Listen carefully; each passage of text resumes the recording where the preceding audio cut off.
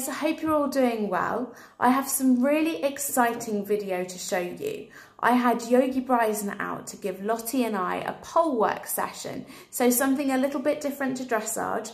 I've had a few sessions with Yogi before, but they've always been at squad training where we've had the beautiful indoor arena at the Unicorn Centre, which is huge, but also they have so many poles there, which was great to build up loads of exercises together. But for me, I only have a 20 by 40 arena at home and I only have a limited number of poles. So I wanted to have some transferable skills that I could do at home to build on a weekly basis. So Yogi was kindly enough to come out and give me a session on Lottie at home. He'd never seen Lottie before and he absolutely fell in love with her. He gave me so many useful exercises to do, so I thought that I would share them with you. So I really hope you enjoy this video. The exercises are suitable for anybody at any level, so you can transfer them into walk, trot or canter. So I really hope you find this beneficial. But let me know how you get on. Let me know if you do some of these exercises at home on your horse or pony, and let me know what results you get from them. But make sure that you subscribe to my channel and give my video a thumbs up, and please let me know how you're getting on in the comments below as well. So enjoy the rest of the video and I look forward to hearing all of your success stories.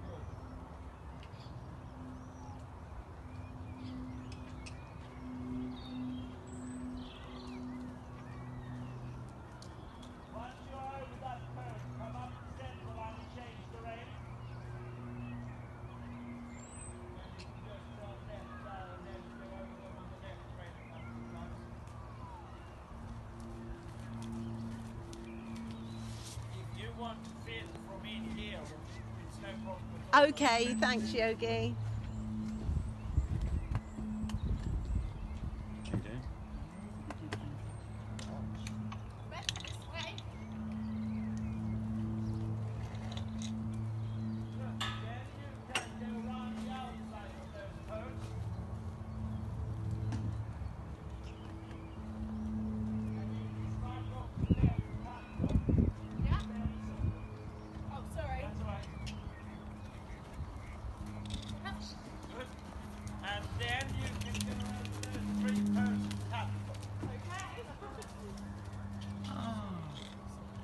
Where did you get sidetracked to?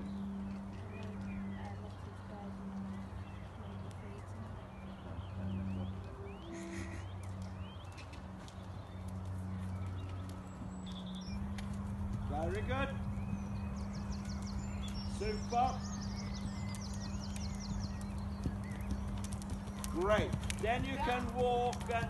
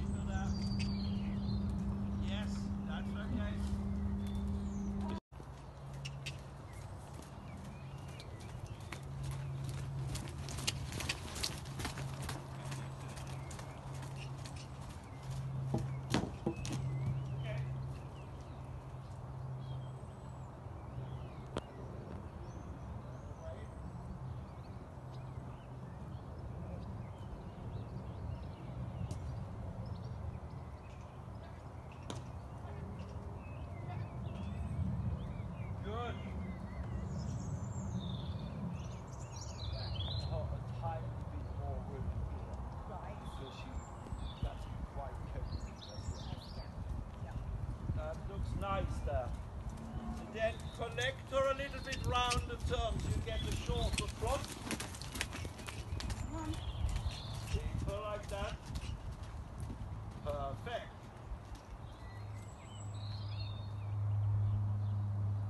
And then away again.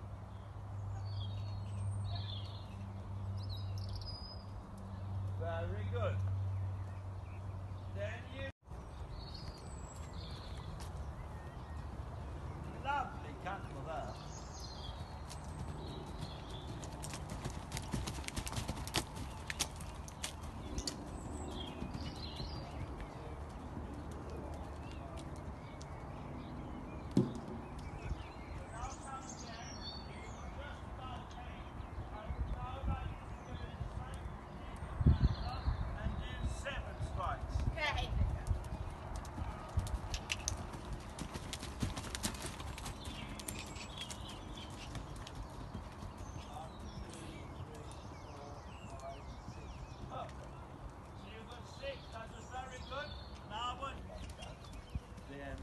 You can come from here if you like, and go over this yellow one here, and then over those.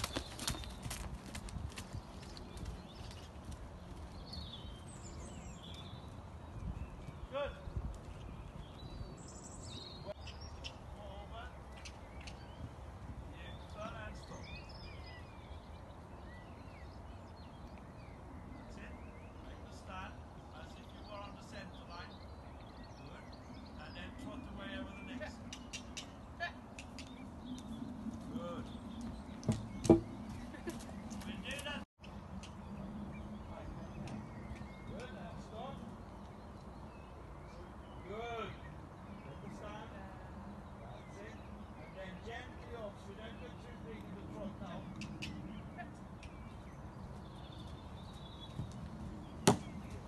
Now you can walk.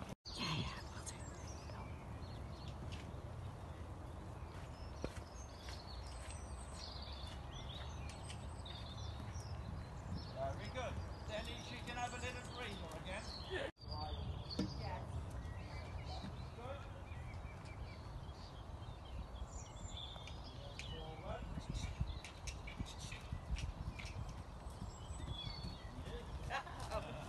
I hope you enjoyed watching those exercises that Yogi taught Lottie and I.